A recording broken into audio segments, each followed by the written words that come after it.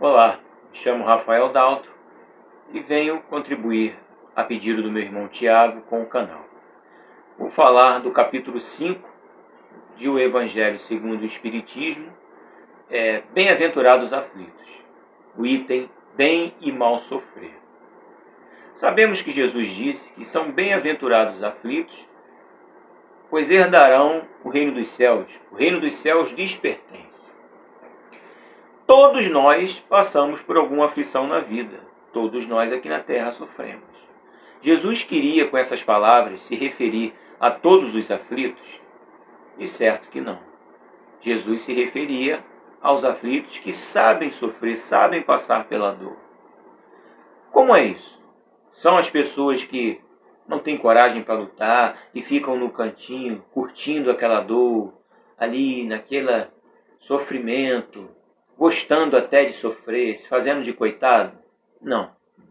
São as pessoas que se revoltam, que maldizem a vida, que se rebelam contra Deus? Também não.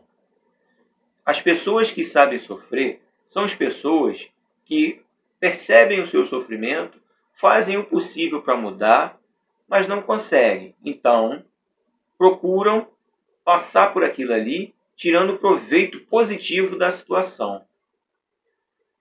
É com indulgência, com resignação, com humildade e com fé, acreditando que Deus é Pai bom e misericordioso e não vai deixar a gente passar por nenhuma dificuldade sem ajuda, porque não põe um peso que nós não podemos carregar nas nossas costas.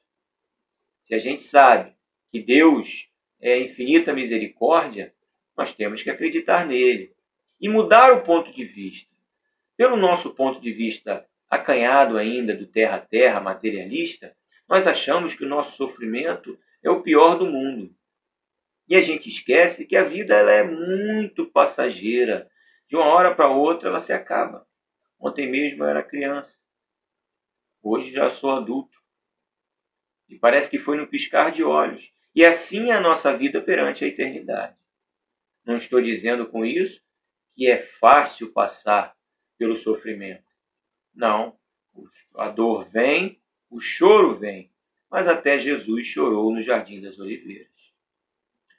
Nós temos que procurar o amparo a Deus, na fé, o consolo e a coragem para continuar lutando.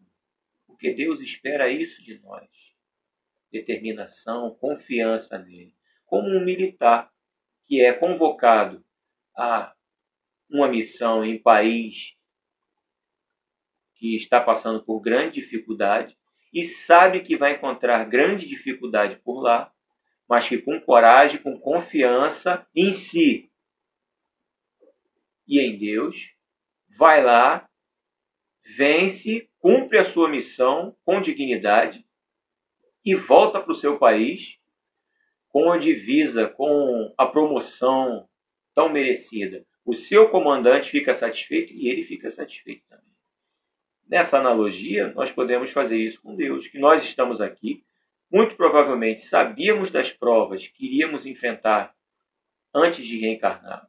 E agora temos que encará-la sem murmurar, sem chororô, sem lamentação. É natural que a gente faça tudo isso, mas a gente tem que lutar, se esforçar para sair dessa condição de espírito muito atrasado. Então a gente precisa começar a olhar a dificuldade como oportunidade, como um degrau a ser subido, como um trampolim que vai nos lançar lá para cima. É fácil? Não. É de um dia para o outro? Não. De forma alguma. Mas nós precisamos lutar.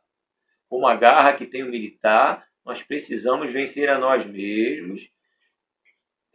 Parece meio clichê, isso é muito falado, mas não tem outro jeito. Mais adiante, no próximo item, nós temos o mal e o remédio. E é dito que o remédio para todas as nossas dificuldades é a fé verdadeira e a oração.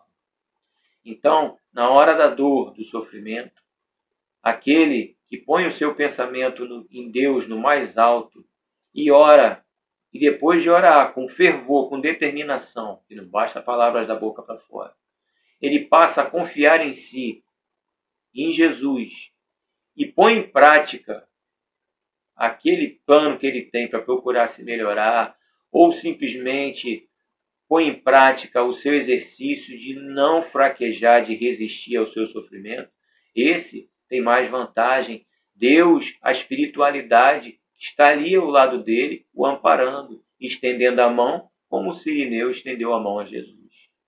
Ninguém vai passar as dores por nós, mas o ombro amigo nós sempre temos. Temos do guia, do mentor, do anjo da guarda, do orixá, seja lá o nome que se dê. Mas nós temos o ombro amigo. E a prece feita com fervor, com aquela fé viva, são os remédios para nos garantir a coragem necessária. E se nós acreditamos em Deus, em sua infinita bondade, sabemos que Ele nos desampara. E se o mal não tem uma causa agora nessa vida, ele vem de vida passada. E tanto nessa vida quanto na vida passada, a culpa é nossa. O motivo do sofrimento é nosso. Vamos enxergar isso como uma oportunidade de crescimento, como uma oportunidade que Deus nos dá para passarmos por tudo isso pagando parte do débito. Como diz no Evangelho, em vez de pagarmos tudo, vamos pagar só uma parte. Mas vamos pagar bem feito, a vida vai passar. Tudo isso, esse sofrimento vai passar.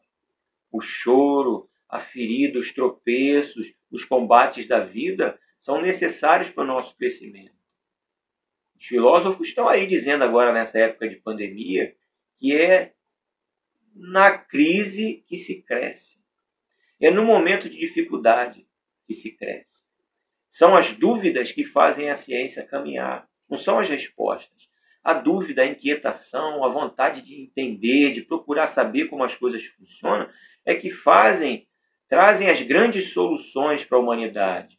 E assim nós temos que ser, procurando através do trabalho mútuo, todos os dias, contínuo, perseverante, para a gente dobrar as nossas fraquezas, a nossa infantilidade espiritual e seguir adiante. Torno a repetir, com muita luta, não é fácil. Dessa forma, eu procuro encerrar aqui a nossa conversa, nossas pequenas palavras, pedindo a Deus que não nos falte o amparo divino e que a gente tenha em mente que a sua bondade é infinita e que com o amparo dele e dessa espiritualidade que nos sustenta tanto, nós havemos de conquistar um degrauzinho a mais na escada evolutiva. Desejo muita paz a todos, estamos todos no mesmo barco, mas quem está no leme é Jesus. Que a paz de Deus esteja com todos. Que assim seja.